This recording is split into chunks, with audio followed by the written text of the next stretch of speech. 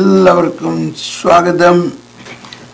കത്തോലിക്ക സഭയുടെ മതബോധന പഠന കളരിയിൽ 781 എപ്പിസോഡാണിത്. Praise the Lord. സ്നേഹമുള്ളവരെ, എല്ലാവർക്കും സ്വാഗതം. ഇന്ന് ഒക്ടോബർ 2-ാം തീയതിയാണ്. ഇവിടെ അമേരിക്കയിൽ നിന്നാണ് ഇന്നത്തെ നമ്മുടെ ഈ ടെലികാസ്റ്റിംഗ്. നാട്ടില് ഒക്ടോബർ 3-ാം തീയതി ആയിട്ടുണ്ട്. നമ്മൾ ഇപ്പോൾ ഉടനെ ക്ലാസ്സിലേക്ക് കയറുന്നത് നമ്മുടെ ഇന്നത്തെ സബ്ജക്റ്റ് 527-ാമത്തെ നമ്പറാണ്. ക്രിസ്തു രഹസ്യത്തിൻ്റെ വിശുദ്ധ പഠനമാണ് നമ്മൾ. യേശുവിൻ്റെ ശൈശവ രഹസ്യങ്ങൾ 527 കാറ്റക്കിസത്തിൽ 527 പേജ് നമ്പർ 136 നമുക്ക് വായിക്കാം. 527 യേശുവിൻ്റെ പിറവിയുടെ 8-ാം ദിവസം അവിടുന്ന് സ്വീകരിച്ച പരിച്ഛേദനം അബ്രാഹത്തിന്റെ വംശപരമ്പരയിലേക്ക്, ഉടമ്പടിയുടെ ജനത്തിലേക്ക് ചേർക്കപ്പെടുന്നതിൻ്റെ സൂചനയാണ്. നിയമത്തോടുള്ള അവിടുത്തെ വിധേയത്വത്തിൻ്റെയും തൻ്റെ ഭൗമിക ജീവിതകാലം മുഴുവൻ അവിടുന്ന് പങ്കുചേരാനിരുന്ന ഇസ്രായേലിൻ്റെ ആരാധനയ്ക്കുള്ള അവിടുത്തെ നിയോഗത്തിൻ്റെയും അടയാളമായിരുന്നു അത്. ഈ അടയാളം മാമോദീസായാകുന്ന ക്രിസ്തുവിൻ്റെ പരിച്ഛേദനത്തിൻ്റെ പ്രതിരൂപമായിരുന്നു. ഇവിടെ ഒരു കാര്യം, ഇന്നലത്തെ ക്ലാസ്സിൻ്റെ ബാക്കി ഒരു കാര്യം ഞാൻ പറയാൻ താല്പര്യപ്പെടുന്നു.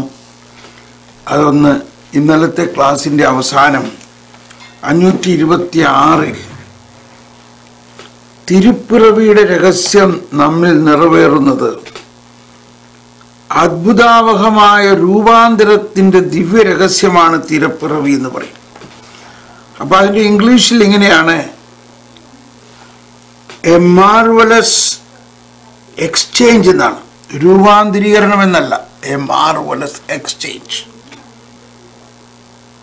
അത്ഭുതാവഹമായ രൂപാന്തരത്തിന്റെ ദിവ്യ രഹസ്യമാണ് തിരുപ്പിറവി എന്ന് 526 അവസാന വാചകത്തിൽ ഇംഗ്ലീഷിൽ പറയുന്നത്, Christmas is the mystery of this marvellous exchange. Marvellous exchange. Exchange എന്ന് പറഞ്ഞാൽ ഒരു വെച്ചുമാറ്റം. അതായത് ദൈവത്വം നമുക്ക് നൽകിക്കൊണ്ട് നമ്മുടെ പാപം നിറഞ്ഞ ബലഹീനമായ പ്രകൃതി ഈശോ ഏറ്റെടുത്തു. He assumed our human nature and given his divine nature. An exchange, ഒരു കൈമാറ്റം, ഒരു വെച്ചുമാറ്റം. ദൈവത്വം നമുക്ക് നൽകിക്കൊണ്ട് നമ്മുടെ മനുഷ്യത്വത്തെ ദൈവം സ്വീകരിച്ചു. ദൈവത്വം നമുക്ക് നൽകിയത് കൊണ്ട് ഈശോയുടെ ദൈവത്വത്തിനൊരു കുറവും സംഭവിക്കുന്നില്ല എന്നും മനസ്സിലാക്കണം. നമ്മുടെ മനുഷ്യത്വം ഈശോ ഏറ്റെടുത്ത് ഈശോ മനുഷ്യരായി. അപ്പോൾ അതാണ് അത്ഭുതാവഹമായ, ഇവിടെ എഴുതിയിരിക്കുന്നത് രൂപാന്തരത്തിൻ്റെ നാം, രൂപാന്തരത്തിൻ്റെ ദിവ്യ രഹസ്യമാണ് തിരുപ്പിറവി. അതിനെ കുറച്ചുകൂടി വ്യക്തമാക്കണമെങ്കിൽ അത്യത്ഭുതമായ ഒരു കൈമാറ്റത്തിൻ്റെ മാർവലസ് എക്സ്ചേഞ്ച്. എക്സ്ചേഞ്ച് എന്ന് അവിടെ താഴെ എഴുതിക്കോ, മാർവലസ് എക്സ്ചേഞ്ച്. അപ്പോൾ അത് നമ്മൾ കുർബാനയിലെല്ലാം പ്രത്യേകം പ്രാർത്ഥിക്കുന്നതുമാണ്. അത് നമ്മളൊന്ന് മനസ്സിലാക്കുന്നത് നല്ലതാണ്. മനുഷ്യവംശം മുഴുവനും യേശുവിൻ്റെ ശരീരത്തിൽ ഒരു വ്യക്തിയായിട്ടാണ് കണക്കാക്കപ്പെടുന്നത്. ആദം മൂലമുണ്ടായ മനുഷ്യവംശം മുഴുവനും യേശു ഏറ്റെടുത്തുകൊണ്ട് പുതിയ ആദം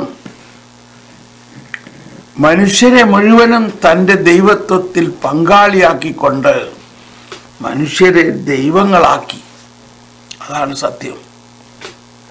ഓക്കെ, അപ്പോൾ യേശുവിൻ്റെ ശൈശവ രഹസ്യങ്ങളിൽ നമ്മൾ ക്രിസ്മസ് ആഘോഷിക്കുമ്പോൾ ബാഹ്യമായ വലിയ മോടിയും ആഘോഷങ്ങളും എല്ലാമാണ്. പക്ഷെ അതിൻ്റെ മധ്യത്തിൽ നമ്മൾ മറന്നു പോകരുത് ഈ ഹോളി എക്സ്ചേഞ്ച്. ഈ ക്രിസ്മസ് ആഘോഷത്തിൽ നിങ്ങൾ ശ്രദ്ധിക്കണം. പ്രത്യേകിച്ച് ആഗമനകാലം മുതൽ, അതായത് ഡിസംബർ 1-ാം തീയതി മുതൽ തന്നെയുള്ള വായനകളിലെല്ലാം പറയുന്നൊരു വാക്കാണ്, അല്ലെങ്കിൽ കുർബാനയിൽ പറയുന്നൊരു വാക്കാണ് ഈ ഹോളി എക്സ്ചേഞ്ച്, ഈ കൈമാറ്റം. അത് മനസ്സിലാക്കുമ്പോഴാണ് ക്രിസ്തു എന്താണ് പ്രപഞ്ചത്തിൽ ചെയ്തതെന്ന്, ക്രിസ്തു കുരിശിൽ മരിച്ചതിലേക്ക് നേരിട്ടല്ല പോയത്. ഈശോയുടെ ജനനത്തിലൂടെ തന്നെ ദൈവത്തോടുള്ള സമാനത നിലനിർത്തുന്ന കാര്യമായി പരിഗണിക്കാതെ തന്നെ തന്നെ താഴ്ത്തി മനുഷ്യവംശത്തെ മുഴുവനും തന്നിൽ അങ്ങ് സ്വീകരിച്ചു. അതാണ് മലങ്കര ആരാധനക്രമത്തിൽ കുർബാനയ്ക്ക് ആമുഖമായിട്ടുള്ള ഒരു ഗാനം, വെളിവു നിറഞ്ഞോരീശോ, അത് നമ്മളെപ്പോഴും പാടിയിട്ടുള്ളതാണ്. മറ്റൊന്ന് ഇതാണ്,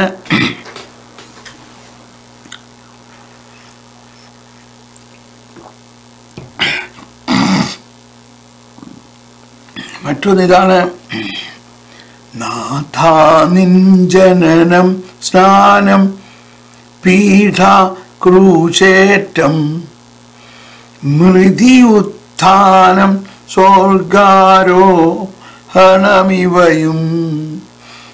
ആദിപിതാക്കളെയും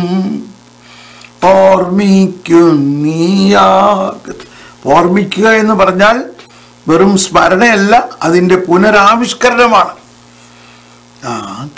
നിൻ ജനനം സ്നാനം പീഠ ക്രൂശേറ്റം മൃതി ഉത്ഥാനം, അല്ലോ അപ്പൊ ഈ സ്വർഗാരോഹണമാണ് സംഭവിക്കണമെങ്കിൽ ഈശോ ഉയർക്കണമെങ്കിൽ ഈശോ മരിക്കണം. ഈശോ മരിക്കുമ്പോൾ നമ്മളെ ഈശോയുടെ ശരീരത്തിൽ കയറ്റിയിട്ടാണ് ഈശോ മരിച്ചത്. നമ്മൾ ഈശോയുടെ ശരീരത്തിൽ എങ്ങനെ കയറി? ഈശോയുടെ മനുഷ്യാവതാരത്തിലൂടെ. അതാണ് ദൈവത്തിൻ്റെ രൂപത്തിലായിരുന്നെങ്കിലും അവൻ ദൈവവുമായിട്ടുള്ള സമാനത നിലനിർത്തുന്ന കാര്യമായി പരിഗണിച്ചില്ല. തന്നെ തന്നെ ശൂന്യനാക്കി, ദൈവത്വത്തെ ശൂന്യനാക്കി എന്ന് പറയാൻ പറ്റുമോ? ശൂന്യനാക്കിക്കൊണ്ട് ദാസന്റെ രൂപം സ്വീകരിച്ച് മനുഷ്യരുടെ സാദൃശ്യത്തിലായി തീർന്നു. ആകൃതിയിൽ മനുഷ്യനെ പോലെ കാണപ്പെട്ടു, മരണം വരെ. അതേ, കുരിശുമരണം വരെ. അപ്പൊ ആ കുരിശുമരണം വരെ ഉണ്ടാകേണ്ട അതിൻ്റെ ആരംഭം എവിടെയാ? അതാണ് മനുഷ്യാവതാരം, അതാണ് ക്രിസ്മസ്. ഓക്കെ, ഇനി നമ്മൾ ഈ ശൈശവത്തിൻ്റെ രഹസ്യങ്ങളിലേക്ക് പോകുമ്പോൾ ഇത് മനസ്സിലാക്കിയാലാണ് ഇവിടെ ഇത് പൂർണ്ണമായിട്ട് നമുക്ക് ഉൾക്കൊള്ളാൻ പറ്റുകയുള്ളൂ. ബാക്കി ഭാഗങ്ങൾ 527 വരാം. യേശുവിൻ്റെ പിറവി, ആ പിറവിയുടെ രഹസ്യം മനസ്സിലാക്കി. ആ പിറവിയുടെ 8-ാം ദിവസം എന്തു ചെയ്തു? 209 ലൂക്ക 2:21. അവർ 8-ാം ദിവസം ഈശോയെ ദേവാലയത്തിൽ കാഴ്ചവെപ്പിച്ചു. ഈശോ അവിടുന്ന് സ്വീകരിച്ച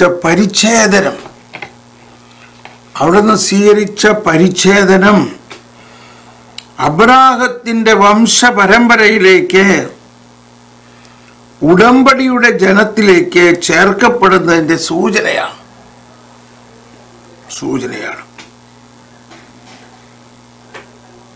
ഗലാത്യ 4:4. അപ്പോൾ ഒന്ന് ലൂക്ക 2:21, മറ്റൊന്ന് ഗലാത്യ 4:4.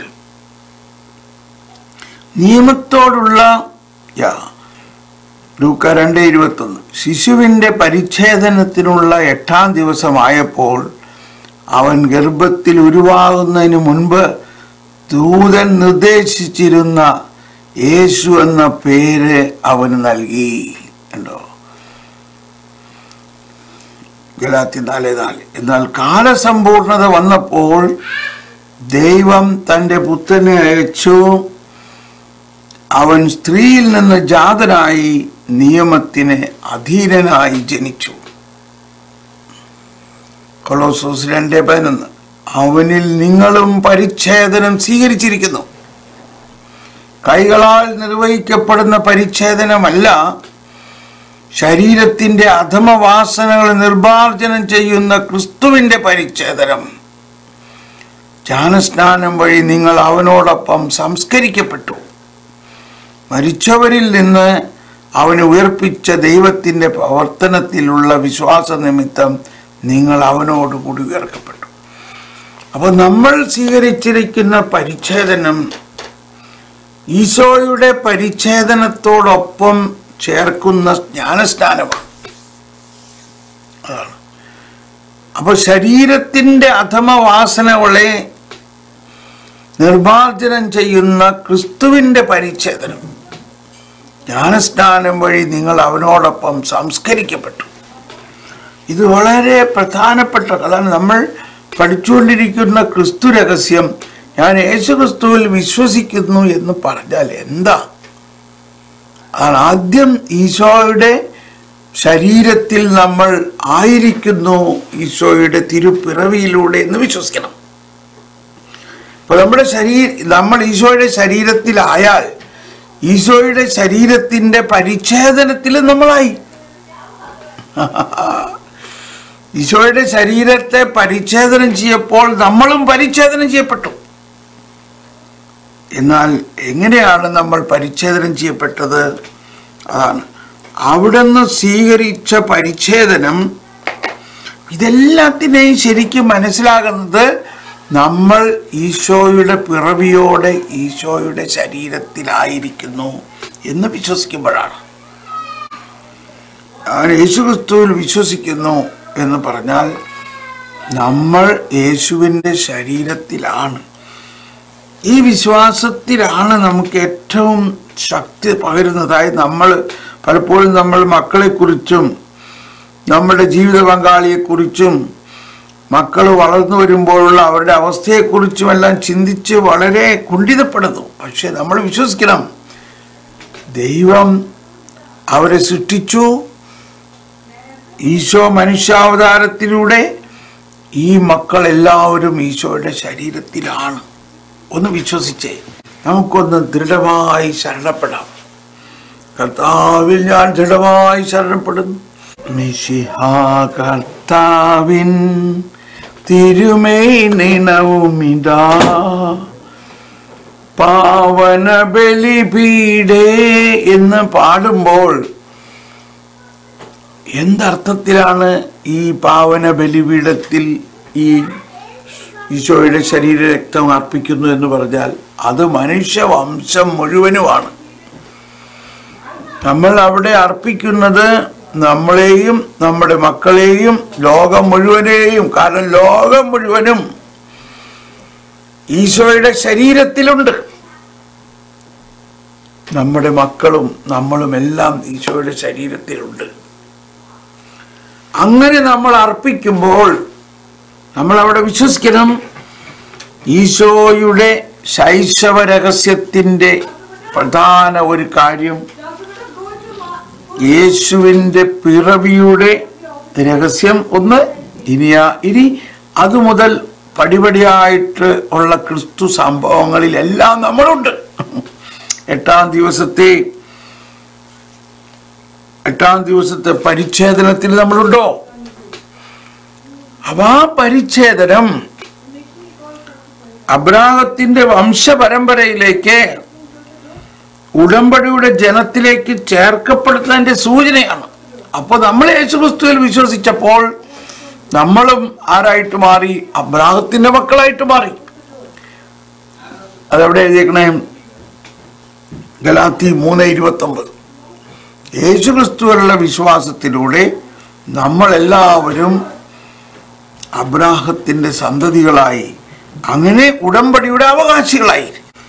അപ്പം അവിടുന്ന് സ്വീകരിച്ച പരിച്ഛേദനം അബ്രാഹത്തിന്റെ വംശപരമ്പരയിലേക്ക്,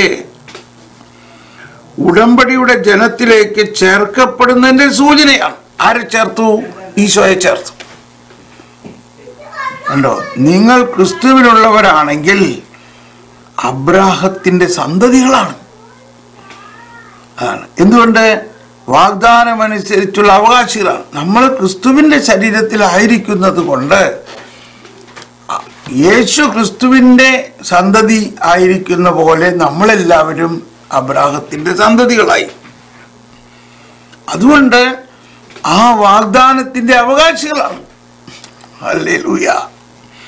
അപ്പൊ ഇതെല്ലാം നമ്മൾ വിശ്വസിച്ചാൽ മതി. നമ്മൾ ഇതിനു വേണ്ടി ഒന്നും ചെയ്യണ്ട. അതാണ്, നമ്മൾ ഇതിനു വേണ്ടി ഒരനുഷ്ഠാനവും ചെയ്യണ്ട. ഇതങ്ങ് വിശ്വസിക്കുക.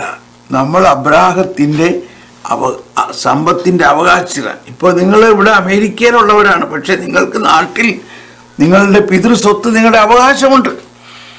പക്ഷെ ഇവിടെ ഇരുന്നാൽ അത് കിട്ടുമോ? നിങ്ങൾ നമ്മുടെ നാട്ടിൽ ചെല്ലണം, അത് ഏറ്റുവാങ്ങണം. എന്ന പോലെ ഈശോസ്തുവിലായിരിക്കുന്ന നമുക്കൊരവകാശമുണ്ട്. നമ്മളൊന്നും ചെയ്യണ്ട, നമ്മൾ അതിനുവേണ്ടി ഒന്നും ചെയ്യണ്ട. നിങ്ങളുടെ പിതൃസ്വത്ത് കിട്ടാൻ നിങ്ങളൊന്നും ചെയ്യണ്ട. അത് നിങ്ങളുടെ മാതാപിതാക്കൾ നിങ്ങൾക്ക് എഴുതി തരുന്നതാണത്. അതാണ് സങ്കീർത്തനം 16 പറയുന്നത്. ഈശോ തന്നെ ആ അവകാശമാണ്. കർത്താവാൻ എൻ്റെ ഓഹരിയും പാനപാത്രവും, അഭികാമ്യമായ ദാനമാണെനിക്ക് അളന്ന് കിട്ടിയിരിക്കുന്നത്. കണ്ടോ? സങ്കീർത്തനമാണ്, 16-ാം സങ്കീർത്തനം. കർത്താവിൻ്റെ അവകാശമാണെന്ന്. അതിന് നമ്മൾ വല്ലതും ചെയ്യണോ? നമ്മളൊന്നും ചെയ്യണ്ട. നമ്മൾ എന്ത് ചെയ്യണം? വിശ്വസിച്ചാൽ മതി. കർത്താവാണ് എൻ്റെ അവകാശം. അപ്പം ഉടമ്പടിയുടെ ജനത്തിലേക്ക് ചേർക്കപ്പെടുന്നതിൻ്റെ സൂചനയാണത്. നിയമത്തോടുള്ള അവിടുത്തെ വിധേയത്വത്തിൻ്റെയും, കണ്ടോ? ഉടമ്പടിയിൽ വന്നു കഴിയുമ്പോൾ നമ്മൾ എന്താവുന്നു? നിയമത്തോടുള്ള അവിടുത്തെ വിധേയത്വത്തിൻ്റെയും, തൻ്റെ ഭൗമിക ജീവിതകാലം മുഴുവൻ അവിടുന്ന് പങ്കുചേരാനിരുന്ന ഇസ്രായേലിൻ്റെ ആരാധനയ്ക്കുള്ള അവിടുത്തെ നിയോഗത്തിൻ്റെയും, അവിടുത്തെ നിയോഗത്തിൻ്റെയും അടയാളമായിരുന്നു അത്. ഈ അടയാളം മാമോദീസയാകുന്ന ക്രിസ്തുവിൻ്റെ പരിച്ഛേദനത്തിൻ്റെ പ്രതിരൂപമായിരുന്നു. അതാണ് നമ്മൾ ഓൾറെഡി വായിച്ചു കഴിഞ്ഞു. 2:11 ഇവിടെ വായിച്ചു കഴിഞ്ഞു. കൊളോസോസ് 2:11 211 എൻ്റെ റെഫറൻസ്. ഇനി നമ്മൾ ഇതിൻ്റെ മാർജിനൽ പാരഗ്രാഫിലേക്ക് പോവുകയാണ്. 580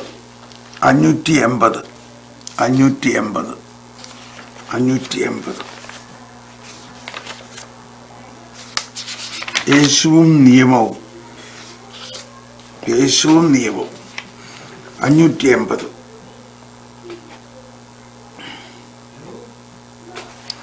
നിയമത്തിന്റെ സമ്പൂർണമായ നിറവേറ്റൽ, നിയമത്തിന് കീഴ്പ്പെട്ട് പുത്രനായി ജനിച്ച ദൈവിക നിയമദാതാവിൻ്റെതല്ലാതെ മറ്റാരുടെയും പ്രവൃത്തിയല്ല. ഗലാത്തി 4:4. ഗലാത്തി 4. നിയമത്തിന്റെ വളരെ ബുദ്ധിമുട്ടാണ് ഇത് മനസ്സിലാക്കാൻ. പരിശുദ്ധാത്മാവ് തന്നെ മനസ്സിലാക്കി തരണം. നിയമത്തിന്റെ സമ്പൂർണമായ നിറവേറ്റൽ, നിയമത്തിന് കീഴ്പ്പെട്ട് പുത്രനായി ജനിച്ച ദൈവിക നിയമദാതാവിൻ്റെതല്ലാതെ മറ്റാരുടെയും പ്രവൃത്തിയല്ല. ഈ നിയമത്തിന്റെ ദാതാവ് തന്നെ ഈശോ മിശിഹായാണ്. ആ ദൈവം തൻ്റെ പുത്രനെ അയച്ച് അവൻ സ്ത്രീയിൽ നിന്ന് ജാതനായി നിയമത്തിന് അധീനനായി ജനിച്ചു. നിയമത്തിന് അധീനനായി ജനിച്ചു. അതാണ് ഇവിടെ പറയുന്നൊരു കാര്യം. നിയമത്തിൻ്റെ സമ്പൂർണമായ നിറവേറ്റൽ, നിയമത്തിന് കീഴ്പ്പെട്ട്. അപ്പൊ ഈ നിയമത്തിന് അധീനനായി ജനിച്ചു, നിയമത്തിന് കീഴ്പ്പെട്ടു എന്ന് പറഞ്ഞാൽ ഇവിടെ 10 കൽപ്പനകളെ മാത്രമല്ല ഇവിടെ മനസ്സിലാക്കേണ്ടത്. ഇവിടെ നിയമം എന്ന് പറയുന്നത് വചനം. വചനം മാംസമായി ശരീരം ധരിച്ചു. വചനം മാംസമായി. കർത്താവ് അരുളി ചെയ്ത വചനം ഇവിടെ സംഭവിക്കുകയാണ്. കന്യക ഗർഭം ധരിച്ചൊരു പുത്രനെ പ്രസവിക്കും എന്ന വചനം പൂർത്തിയായി. അതുപോലെ പഴയ നിയമത്തിൽ ഒരുപാട് വചനങ്ങളിൽ കർത്താവ് അരുളി ചെയ്തു, നീ എൻ്റെ പ്രിയപുത്രൻ, ഇന്ന് ഞാൻ നിനക്ക് ജന്മം നൽകി. സങ്കീർത്തനം. അപ്പോൾ നിയമത്തിൻ്റെ സമ്പൂർണമായ നിറവേറ്റൽ, നിയമത്തിന് കീഴ്പ്പെട്ട്. അപ്പോൾ അതിന് നമുക്ക് മനസ്സിലാകാൻ വേണ്ടി ഇങ്ങനെ ഒന്ന് വായിച്ചു നോക്കാം. വചനത്തിൻ്റെ സമ്പൂർണമായ നിറവേറ്റൽ, വചനത്തിന് കീഴ്പ്പെട്ട് പുത്രനായി ജനിച്ച ദൈവിക വചനത്തിൻ്റെതല്ലാതെ മറ്റാരുടെയും പ്രവൃത്തിയല്ല. യേശുവിൽ നിയമം കൽപ്പലകളിൽ എഴുതപ്പെട്ടതായിട്ടല്ല. കണ്ടോ, പ്രത്യുത ജനത്തിന് ഒരു ഉടമ്പടിയായി തീർന്ന ദാസന്റെ അന്തരാളത്തിലും ഹൃദയത്തിലും എഴുതപ്പെട്ടതായിട്ടാണ് കാണുന്നത്. കാരണം അവൻ വിശ്വസ്തതാപൂർവം നീതി സ്ഥാപിക്കും. നിയമഗ്രന്ഥത്തിൽ എഴുതപ്പെട്ടതെല്ലാം അനുസരിക്കാതെയും പ്രവർത്തിക്കാതെയും ഇരുന്നവർക്കുണ്ടായ നിയമത്തിൻ്റെ ശാപം സ്വയം ഏറ്റെടുക്കാൻ തക്ക വിധം യേശു നിയമം നിറവേറ്റുന്നു. കാരണം പ്രഥമ ഉടമ്പടിക്ക് കീഴിലുണ്ടായ നിയമലംഘനങ്ങളിൽ നിന്ന് അവർ വീണ്ടെടുക്കാനാണ് അവിടുത്തെ മരണം സംഭവിച്ചത്. അപ്പൊ ഈ നിയമത്തിൻ്റെ ശാപം എന്ന് പറയുന്നത് മോശയുടെ നിയമത്തിൽ പറഞ്ഞിരിക്കുന്ന ഒരു കാര്യമാണ്. ഈ നിയമം ലംഘിച്ചാൽ അതിന് ശിക്ഷയുണ്ടാകും, അതിന് ശാപമുണ്ടാവും. അതാണ്. അപ്പോ ഇസ്രായേലിൽ ആർക്കും ആ നിയമം അനുസരിക്കാൻ പറ്റിയില്ല.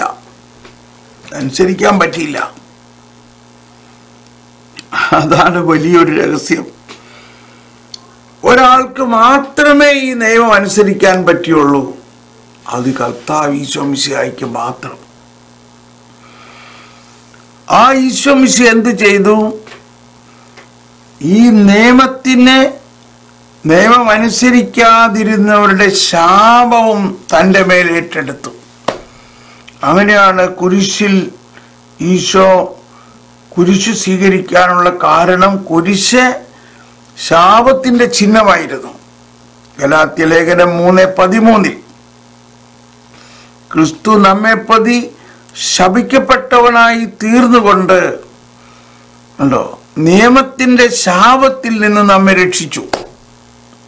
എന്തെന്നാൽ മരത്തിൽ തൂക്കപ്പെടുന്നവൻ ശപിക്കപ്പെട്ടവനാണെന്ന് എഴുതപ്പെട്ടിരിക്കുന്നു. അപ്പൊ ആ നിയമലംഘനം മൂലം മനുഷ്യവംശത്തിനുണ്ടായ ശാപം, ആ ശാപം ഇനിയുണ്ടോ? ഇനിയില്ല. അത് യേശു ഏറ്റെടുത്തു, അതിന് പരിഹാരം ചെയ്തു. ഇത് വിശ്വസിക്കണം. ഇതാണ് പലപ്പോഴും നമ്മൾ കുടുംബ ശാപം തീർക്കണ പ്രാർത്ഥനകളൊക്കെ ചെയ്യുന്നതിൽ ഉള്ള അതിൻ്റെ യഥാർത്ഥ ബോധ്യം എന്തായിരിക്കണം? ജ്ഞാനസ്നാനത്തിലൂടെ യേശുക്രിസ്തുവിൽ നമ്മൾ ഒന്നായിരിക്കുന്നതിനാൽ യേശു നമ്മുടെ പാപവും ആ പാപത്തിൻ്റെ ശാപവും ഏറ്റെടുത്തു എന്ന് വിശ്വസിക്കുമ്പോൾ നമ്മുടെ പൂർവശാപം ക്യാൻസലായി.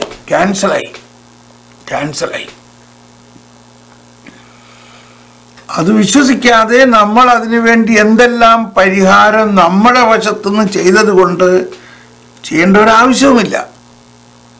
ആവശ്യം ദൈവം അയച്ചവനിൽ വിശ്വസിക്കുക. ദൈവം എന്തിനയച്ചു? നമ്മുടെ പാപങ്ങൾക്ക് പരിഹാരം ചെയ്യാനും നമ്മുടെ ശാപമേറ്റെടുക്കാനും. അങ്ങനെ യേശു കുരിശിലൂടെ മനുഷ്യവംശത്തിൻ്റെ മുഴുവൻ ശാപം ഏറ്റെടുത്തു. അപ്പം അത് വിശ്വസിക്കുന്നവരെ അത് ഉടനെ അനുഗ്രഹമായി ലഭിക്കുന്നു. വിശ്വസിക്കാത്തവൻ ആ ശാപത്തിൽ തന്നെ നിലകൊള്ളുന്നു. അതാണ് പ്രശ്നം.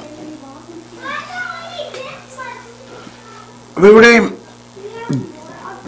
ജനത്തിന് ഒരു ഉടമ്പടിയായി തീർന്ന ദാസന്റെ അന്തരാളത്തിലും ഹൃദയത്തിലും എഴുതപ്പെട്ടതായിട്ടാണ് കാണുന്നത്.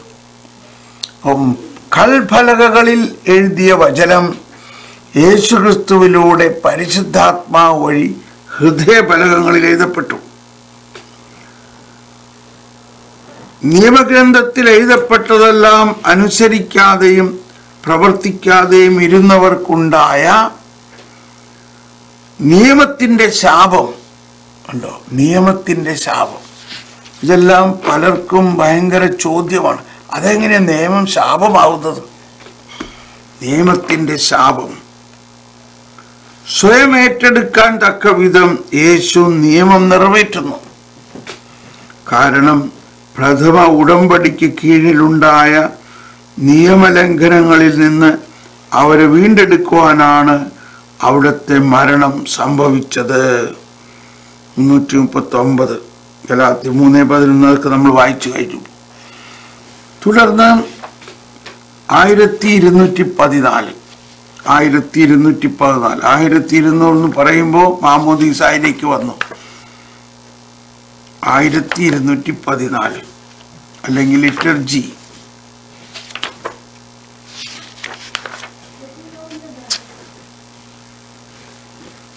ഒരു സമയം കഴിഞ്ഞു. 1214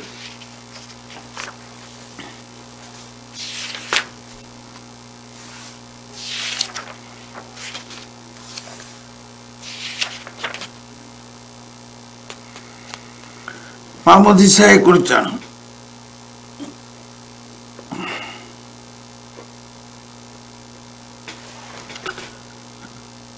ഈ കൂദാശയെ അതിൻ്റെ നിർവഹണത്തിലെ പ്രധാന അനുഷ്ഠാനം അനുസരിച്ച് ജ്ഞാനസ്നാനമെന്ന് വിളിക്കുന്നു. സ്നാനപ്പെടുത്തുക ഗ്രീക്ക് ഭാഷയിൽ ബാപ്റ്റിസേൻ എന്നതിന് മുക്കുക അഥവാ താഴ്ത്തുക എന്നാണ് അർത്ഥം. വെള്ളത്തിലേക്കുള്ള മുക്കൽ ക്രിസ്തുവിൻ്റെ മരണത്തിലേക്കുള്ള ജ്ഞാനാർത്ഥിയുടെ കബറടക്കമാണ് സൂചിപ്പിക്കുന്നത്. അവിടെ നിന്നും ആ വ്യക്തി ക്രിസ്തുവിനോടൊപ്പം പുതിയ സൃഷ്ടിയായി ഉയർത്തെഴുന്നേൽക്കും. അതാണ്. അപ്പോൾ ജ്ഞാനസ്നാനം എന്ന കൂദാശയുടെ പ്രധാന അടയാളം മുങ്ങുകയും പൊങ്ങുകയും. അപ്പോൾ വെള്ളത്തിൽ മുങ്ങുന്നതിലൂടെ യേശുവിൻ്റെ മരണവും കബറിടത്തിലും നമ്മൾ ചേർന്നു. ആ കബറിടത്തിൽ അടക്കപ്പെട്ടു. അത് വിശ്വാസത്തിൻ്റെ തലത്തിൽ നമ്മൾ വിശ്വസിക്കണം. നമ്മൾ ഈശോയുടെ അപ്പോൾ ഇതിനെല്ലാം നമ്മളെ സഹായിക്കുന്നത് മനുഷ്യാവതാരത്തിലൂടെ നമ്മൾ ഈശോയുടെ ശരീരത്തിലാണ്. ആ ഈശോയുടെ ശരീരത്തിലായിരിക്കുന്ന നമ്മൾ കുരിശിൽ ഉയർത്തപ്പെട്ടപ്പോഴും ഈശോയുടെ ശരീരത്തിലാണ്. കുരിശിൽ ഈശോ ബലിയർപ്പിച്ചപ്പോൾ നമ്മുടെ പാപത്തിന് പരിഹാരമാണ് അർപ്പിച്ചത്. നമ്മുടെ എന്ന് പറഞ്ഞാൽ നമ്മുടെ കുടുംബം മുഴുവനും ലോകം മുഴുവനും.